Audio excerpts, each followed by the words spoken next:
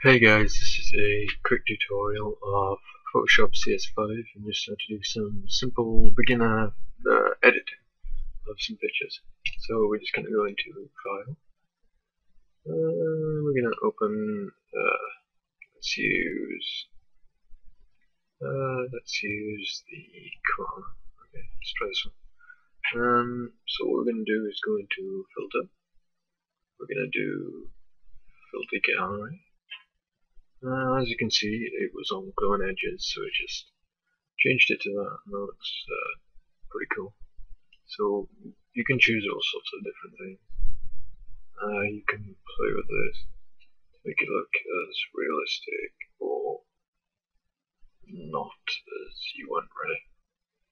And just to change all the effects. That's pretty cool. Never seen that before. Looks cool. But yeah. So there's all sorts of different things. That's cool. There's all sorts of different things. You can have. Yeah, there's so many plastic wrap. That's always very cool. Maybe not for the koala, but it's pretty cool. So yeah, I think. Oh yeah, there's more down here. Japanese Patrick Stain Green. There's loads. So yeah.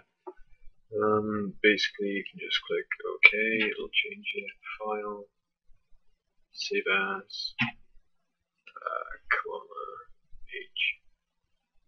And then all you're going to do, depending on how big you want the file size to be and stuff, you just choose what quality you want. So I usually stick with 12. That's just the highest quality it'll go to. So yeah, then you click OK, but I'm not going to do it now. So yeah, thanks for watching. That was just a quick showing of the use of filters, really, in simple photos. So I hope it helped some people. It probably didn't. Maybe you're thinking, what a pointless video, why did you make this? I just thought I'd play around. So yeah, if it helped, I'm really glad. But yeah, thanks for watching. Please rate and comment, and I hope you enjoyed the video.